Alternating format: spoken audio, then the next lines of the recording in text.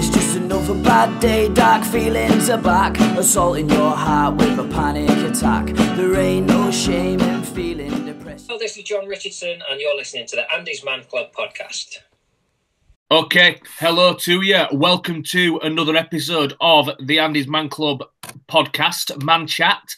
Not too sure what episode we're on here, to be honest with you, so I'll have to just tag that on the beginning or the end. But this morning I am joined by two facilitators, one who you're already familiar with, who took part in the podcast a few weeks ago with Mark Hudson. We've got Neil from Huddersfield, and we've also got Greg from up north of the border. So we'll come on to you then, Greg. Do you want to introduce yourself, let us know the club that you're from, and how you got involved with AMC, really? Hey, I'm Greg Munro from St Andrews, which has just started at the turn of the year. I'd actually started emailing different companies myself, looking to help, really. I'd done the Movember before, and just kind of the start of the year thought I wanted to do something, and so contacted you guys, contacted a couple of different companies. A lot of them were smaller. There was one in Glasgow that wasn't really wanting to do anything. They were a bit too wee and were just working out of Glasgow. And just at the same time, it started up in St Andrews. And then kind of incidentally, or probably not incidentally, really, it pushed me on further was two friends taking their own lives in the space of a month or so here and about. So just trying to help, really. Went along thinking I was only trying to help, and did a couple of meetings and found out they helped me as well. So, this whole thing really works. And then being in with you guys, the positivity is really good. I started running because of you guys. There's just so much good happening.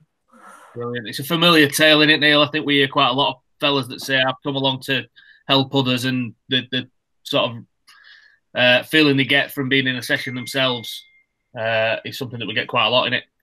It's a really common one. We've got a couple of guys who attend Huddersfield who originally came through the door to support somebody else to get them through the door, and I'm left to just carry on coming in and found out that once the ball starts going round and they get hold of that ball, there's so much power in that sponge ball, it's unbelievable, and it gives you this sort of belief that you can just sit there and talk about anything, and the guy they just carry on talking and talking and talking. It's done well with themselves, which they didn't even know what we're going to do. So that's the power of AMC. That phone ball. That one exactly there. Never far away from it. No. Well, obviously, in the few months that you've been with AMC, then Greg, how's it been going at St Andrews? They've only managed about 4 or 5 live meetings, and they were starting to work really well. The first one, the guys from Perth came down, and a couple of guys from Dunfermline came along, just to boost the numbers. So the busiest one was the first one, maybe had 14 or so, and then since then there was 4 or 5 at St Andrews.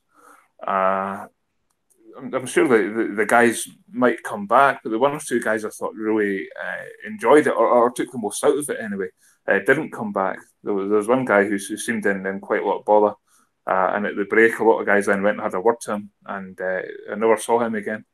But then we did have regulars by the time it was finishing. There was maybe 4 or 5 regulars who came every time, and then the first time I was going to facilitate a live meeting was the first one that we had to cancel because of the lockdown. And since this has started, we've struggled a wee bit for numbers with going online. I had 4 the first time, but that was with 2 facilitators. And then the next time, we only had 3, and no one appeared at all to the last one. So I don't know if the technology is putting people off, or just what's being kind of used putting people off.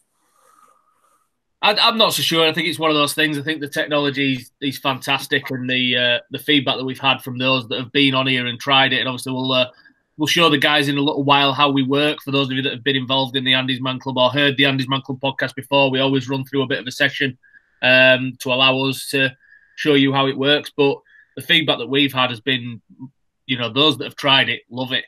And, for some people, technology isn't the way forward, and we know this doesn't replicate the sort of face-to-face that we get. But that said, it is very, very, very close to. Just with you there touching on, the fact that you think that you get a couple of the guys back through the door. I used to find that, obviously, I used to facilitate the club in Oldham. and you'd think to yourself, oh yeah, we really got through to that guy last night, and then you won't see them again for another month. For some guys, that's how it is. They go away and they go, right, do you know what? I feel fantastic again now. I feel like I've shared a load off my chest, and then they'll come back down when they feel the need to. And again, like you say, you do end up with a couple of regulars as well. I know it's the same for you in Huddersfield as well, isn't it, Neil? That's the beauty of how it works. The fact that the guys know that every Monday, obviously the current state the country's in is a bit different, but up until then, every Monday the guys know that there's somewhere that they can go.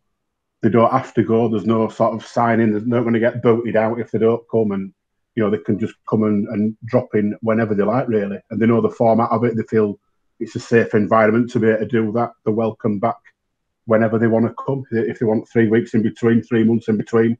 We've had some people go and disappear for a year and then realise that, I need to come back. And that's what they do. They just come back again and use it. And it's, I think that's the power of it, really. That's it. There's that proves how and why it works. Because it's not, like I say, it's not something that's a must.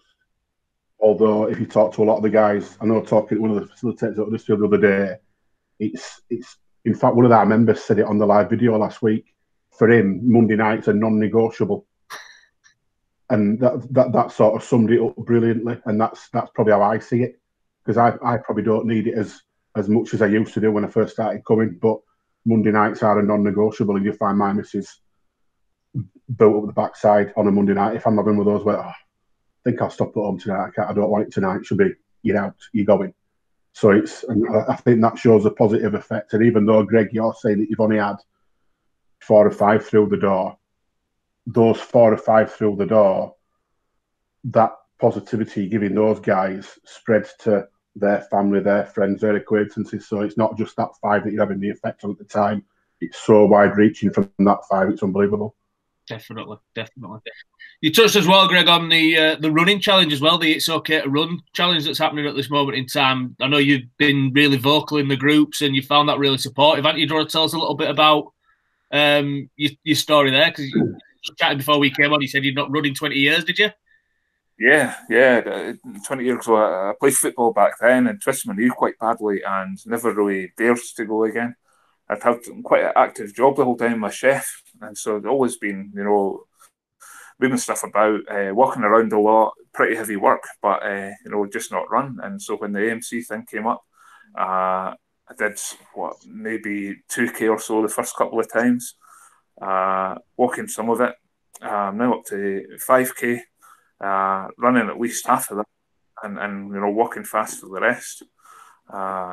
Twisted my knee a little bit there, 2 days ago, but so I had one day walking, and then today I pushed on and I've been jogging instead, and really feeling the benefits of that. I've not quite down a waist size, but things feel a little less tight, and yeah, it's pretty good. I just see why you guys do it, and I always kind of sat at home and looked at the joggers out the window with a wry smile and thought I knew better, and now I've tried it out. I can see why you do it. It works. It's pretty good. Brilliant. Yeah, it's like you say as well. I think that's a really strong mindset as well that you had there. That you didn't let the one sort of setback that you'd had step in your way. You just said, well, it might slow me down a little bit, but it's not going to stop me. And I think that's a great metaphor for what AMC does. That we know there are going to still be bumps in the road. We know there are still going to be challenges to overcome. Take them at your own pace, and you can do it. And that running challenge, I think there's a proper little community here developed in there, aren't there? Yeah, aye. And the same supportive things going on. Guys asking about what shoes to wear. Guys asking about should I have a day off. And then various guys chipping in with various. I mean, I've not run for long, but I got information off another guy about what shoes I should be on. Someone else chipped in with the how long you should rest. So it's similar to the clubs. None of us are professionals. None of us give professional advice. Just mates chatting about giving advice as they can. Brilliant. A little bit of a link we discussed there as well with yourself, Neil. I know that you used to work in kitchens as well, didn't you? Yeah, 25 years as a chef. So that were, to listen to you knacking your knees and stuff by doing that job, you're on your feet all the time. I can really relate to that. That's where sort of a lot of my problems physically started from that job and combining that with football. So it's there's quite a few of us in amongst the AMC facilitators that have spent a lot of time working in kitchens. But yeah, it's obviously I've not joined that running thing because I can barely walk, never mind run. But just seeing the lads, the positivity that's spread between everybody on that again just sums up what AMC is about, doesn't it?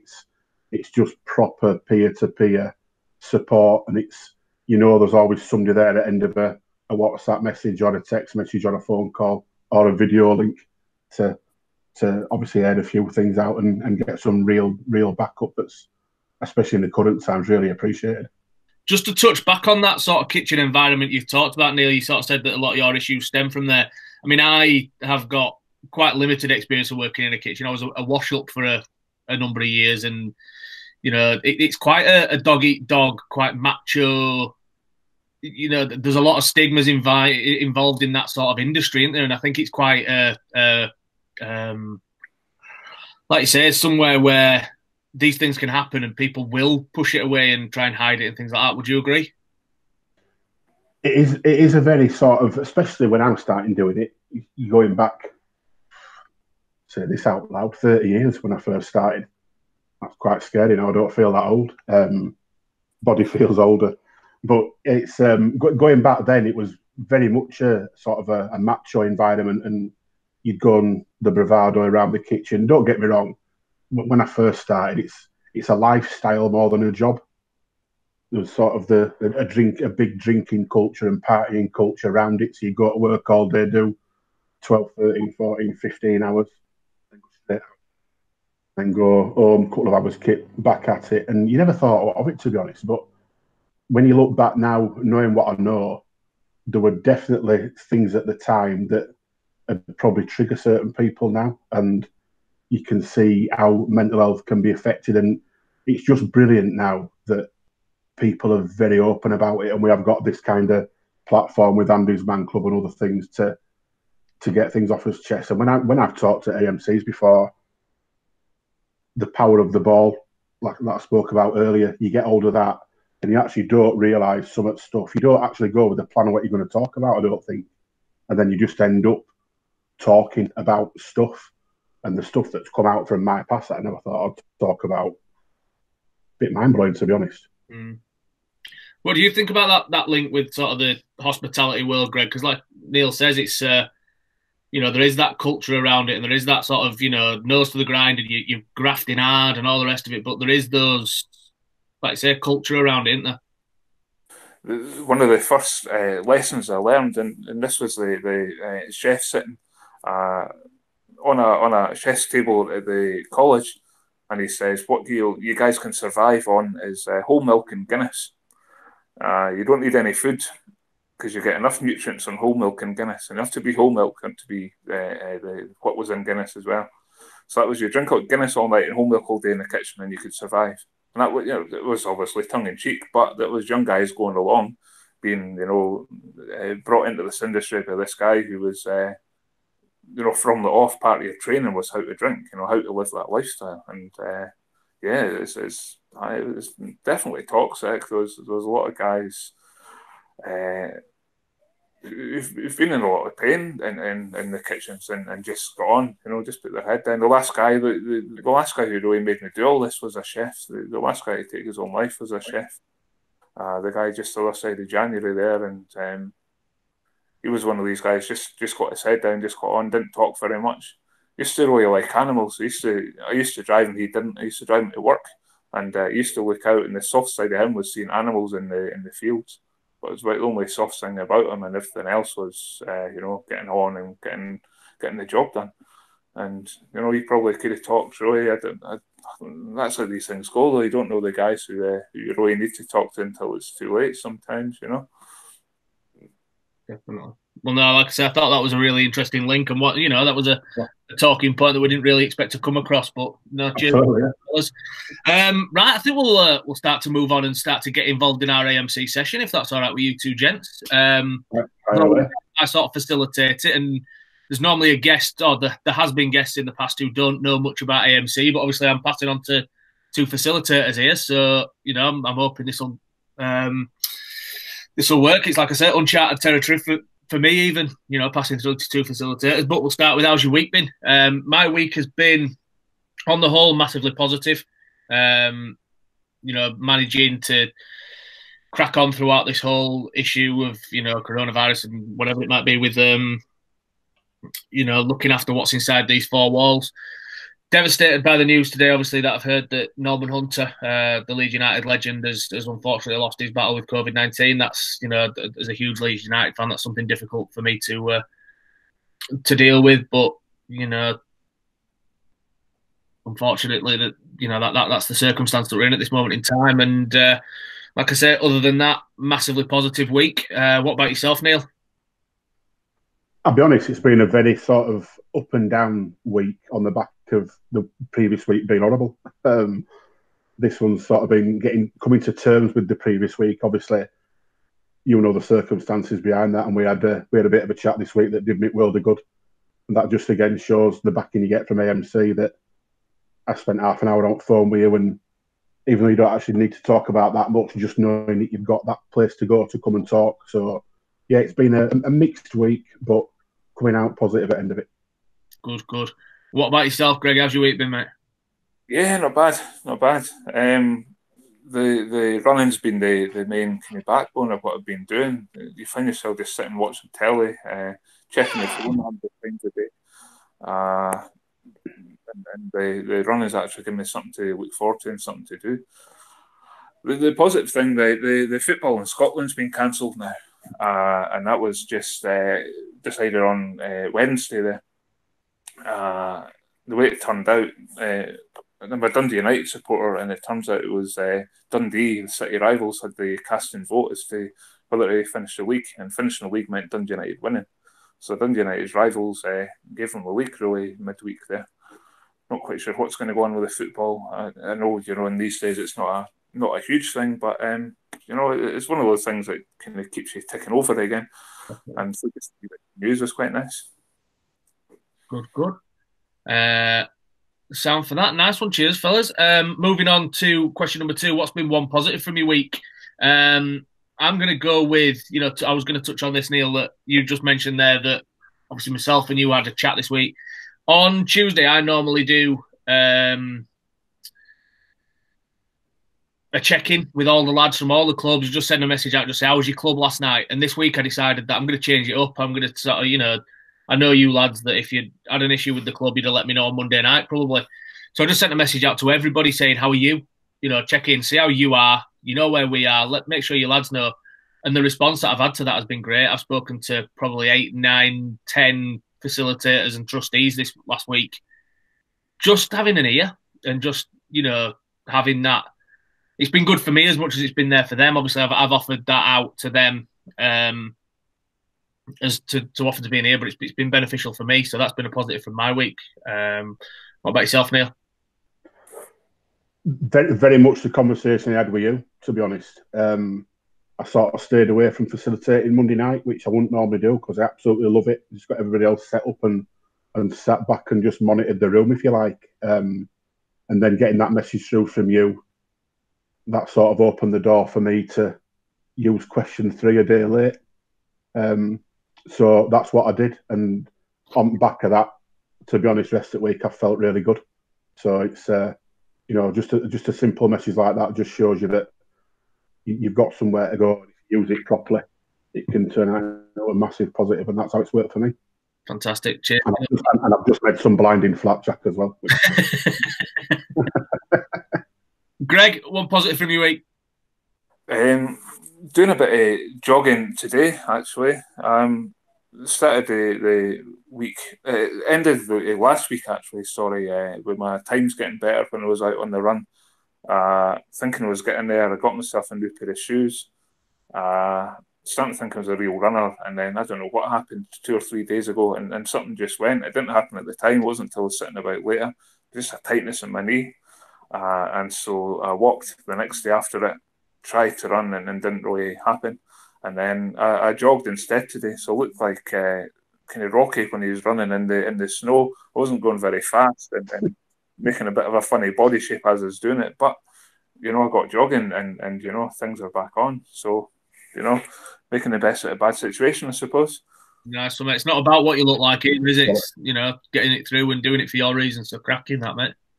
Absolutely, yeah, brilliant. Question number 3: is there anything that you need to get off your chest? I'm in a fortunate position at this moment in time. I've not got anything to get off my chest, so I'll pass that through to you, Mr. Neil Wayne. To be honest, no, because I did it all on Tuesday. So, like I said, the rest of the week, Wednesday, Thursday, Friday, I've been really good. So yeah, it's nice to have a week where I've not, to be fair. So yeah, I'll pass that straight on to you, Greg. I'm good. I'm not bad at all either, really. Yeah, pretty good. Not really doing enough to get angry about anything. The various stuff happening on telly, but I'm all good. Brilliant. That's a real positive as well. That's a great situation to be in, because I'm sure we've all had round 3s at some point in the last few years or last few weeks. Obviously, yourself, Greg, where that's been a big round for us, and to be in this position now where we don't necessarily have to have anything to gripe about or to get off our chest is a massive situation to be in. So cheers for that, fellas. Right, bear with me. I've got to pull my phone out to find a question 4. So we will go with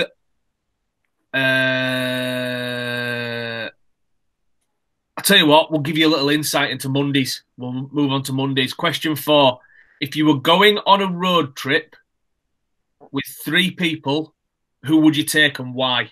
So 3 people you'd take on a road trip and why? I'd have to go on 2 road trips. Family would be one, and then there'd be another one where it'd be, more well-known people and things like that. So my family, that's my road trip over there. They go without saying. So on my road trip, I'd like to take, I've said this before, but Gordon Strachan, the last man to win the First Division title for Leeds United. And he's a proper little character. If any of you have read his interviews, he was once a manager and somebody turned around to him and said, in which areas do you feel you were outplayed today? And he said, mainly that big green one out there. He's full of like little one-liners and crack and stuff like that. So I'd like to take him. I'd like to take. Do you know what? It's a tough one. This tough one. I'd need some entertainment on the way, so I'd like to take Johnny Marr. He's a ridiculous guitarist, and he's written some absolute classics. And I'd like to take him along as long as he brought his guitar with him. And who else would I like to take? I'm looking around my man cave now to sort of get a little bit of inspiration of who I could take. And number 3, do you know what? I'll take Steve Coogan. I've just looked up here and seen an Alan Partridge book. I'll take Steve Coogan, mainly just so that I can blast Partridge quotes at him for the full length of the journey. So that's the 3 men I'd take with me. What about yourself, Neil? I'd have to do 2 trips. The first one would be me 2 best mates, Ben and Danny, because that would mean I'm back doing an away day with football and having a laugh and having crack with them. And that's they're the 2 I spoke to you about earlier, actually. We're going to have as curry nights. Brilliant. So yeah, the fact I don't think we take stuff for granted, don't we? And I don't think I've realised how much I've missed that until I can't do it. So yeah, they'd definitely be on the first one. And the other one I'd do an Irish singer-songwriter called Maverick Sabre. Does some cracking tunes, some great acoustic stuff, seen him live. So I'd take him for entertainment. Different entertainment, I'd have Mickey Flanagan, because the man just absolutely creases me. So that'd be just a laugh a minute from start to finish. And then taking it back to a bit of sport, I'd probably take Gaza. Nice. I think he could tell us a tale or two. Well, so yeah, that'd be mine. Gaza in Manchester Airport car park as well, and got into flashes there. Brilliant. As well. That were a nice day. Absolutely. I feel a bit guilty now, moving on from one of the greatest English footballers to a Scotsman. So Greg, who would be the 3 people you'd take on your road trip? Yeah, like I said, there'd probably be a family road trip. I'd also quite like taking a wee football road trip with the boys. You can get really nice journeys around Scotland for the football, but for a kind of fantasy road trip, Shane Meadows is a filmmaker out of Uttoxeter. Made amazing stuff. I've followed his stuff for ages, and his the director's commentaries he does are pretty bang on. He did This Is England, didn't he? This Is England, yeah. He did the Stone Roses film as well when they reformed it. Even going back, 24/7 was a black and white thing he made, and Bob Hoskins was a kind of character actor in it. So if you can check his early stuff, you like that. 24/7 was jaw-dropping. It's kind of simple what we do, just lots of guys and getting each other going, working one little thing out. Sometimes coming out of bad situations and ending up better. Not always great, just better. Fairly relatable stuff he always did. Probably keeping on that way. Gavin Clark was the guy who made music with Shane Meadows the whole time. Just a virtuoso guitar player who never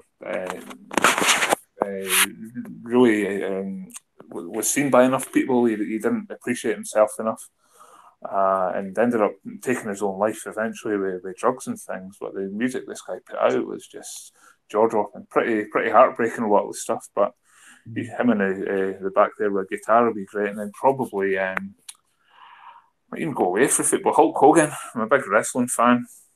I'd be a big carrot if it Hulk Hogan in the back, but I'm sure he'd have good stories from the days on the road. Brilliant. And coming on to that, question number 5, the quick fire one this week. Which 3 albums would you take with you?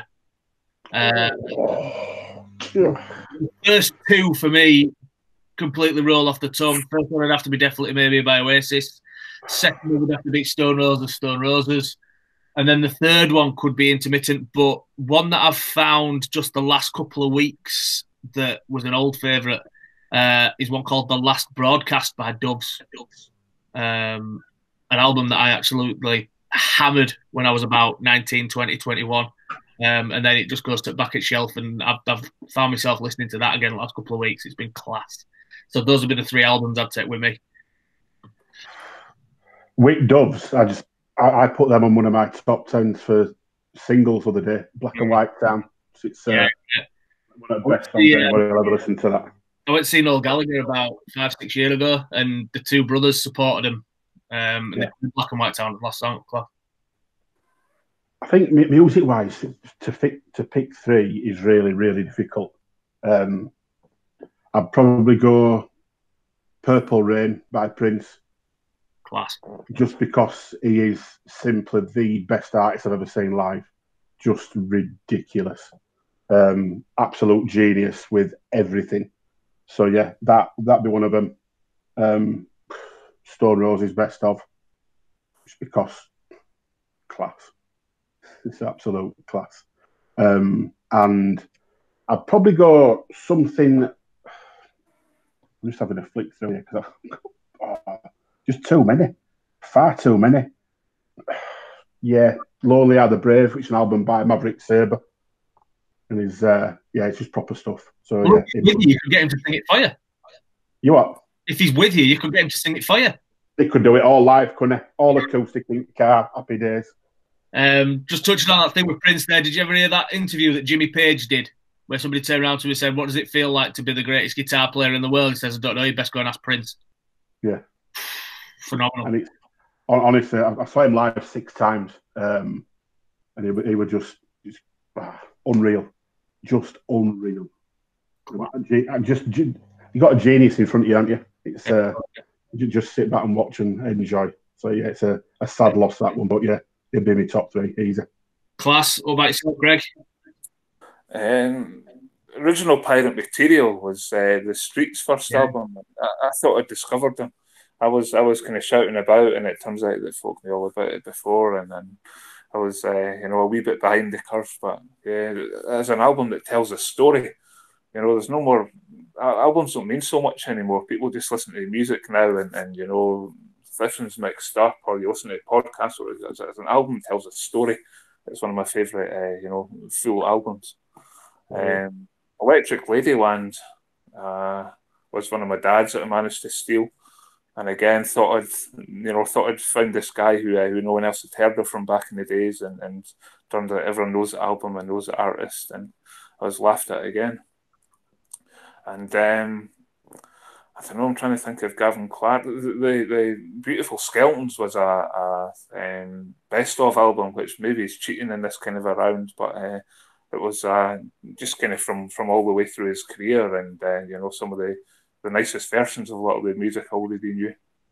Brilliant. Just for you about how people listen to music. I don't know if you've noticed, but there's something happening on Twitter every single night at the moment that are just listening parties, and they've got the people that made these albums. I think it's Tim Burgess from the Charlatans that started it, but they've put the record on, and then the people that made it share their memories as you listen to it. So literally, you just put the whole album on, and then follow them, you know, sort of sharing their memories on Twitter. I joined in with a couple of those and found them to be class. Yeah, I think I might have to give that a whirl. Sounds right up my street.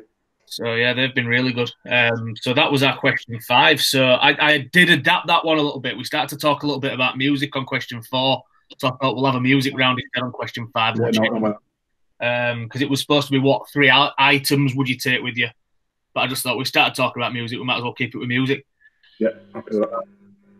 You know, that's what we do in it. We roll with the punches. We adapt. The last one that we'll always touch on again as part of the podcast, we've always said, what's the last thing that made you laugh out loud? It was a question we had in group a couple of weeks ago, but it's something that we've continued in the podcast, and it's something that we always sign off with. So last thing that made me laugh out loud was, I don't know if anybody's seen it, but the podcast that we made on, well, we recorded it Tuesday night, I think it came out Wednesday, where you'll all have noticed that I've had a shave. Just because I'm getting absolute ripped out of me for me shit porno tash. It's one of those things. While we've been on lockdown, there's no point in shaving, so I just let it go from, you know, week to week, and I end up growing like this little gangster pencil moustache that just looks like I'm sat in a shadow somewhere. So the lads taking absolute bits out of me for that was a great laugh on Tuesday night. So that was the last thing that made me laugh out loud. Neil. Probably just sat watching. We've got an house rabbit called Colin, and just watching him on a night is absolutely bonkers. He just legs it about. He jumps up on set. He jumps off other side, chucks himself over. He's mental. You can just sit and watch him for hours. It just proper makes me howl every day at some point. Class. Greg. Yeah, it's probably pet based as well. The dog's sitting here, she's sleeping. But when she rolls on her back, and I'm not sure what they do, it just looks like the best thing you've ever seen in the world is when a dog rolls on its back and snorts and bites, and I don't know what they're doing. But it just looks, you know, I wish I could get to that level by rolling on a carpet. Give it a whirl, give it a whirl. That's maybe what you need to do. Maybe you just need to try it. Yeah. Belting. Right then, fellas. Well, thank you for that. I think that's been a great chat. Another AMC podcast in the bag. Thanks for joining us, obviously, north of the border, Greg. And, you know, hopefully before too long, once all this is over, I'll be up there. Come and see you guys. We'll do a bit of a push for you up in St Andrews and get a bit more people out and about knowing about it. So look forward. I can sense a road trip there, Mr. Greenway.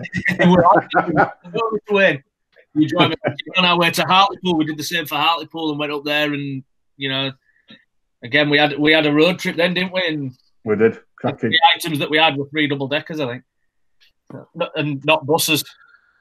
that kind of double. So like I said, take care, Greg. You know where we are. Stay in touch, and you know how we sign off, gents. With and it's okay to talk. It's okay to talk. It's okay to talk. Cheers, fellas. Bad day, dark feelings are back, assaulting your heart with a panic attack. There ain't no shame in feeling depressed. You need to sit down and talk, son, get it off your chest. It's just another bad day, dark feelings are back, assaulting your heart with a panic attack. There ain't no shame in feeling depressed. You need to sit down and talk, son, get it off your chest.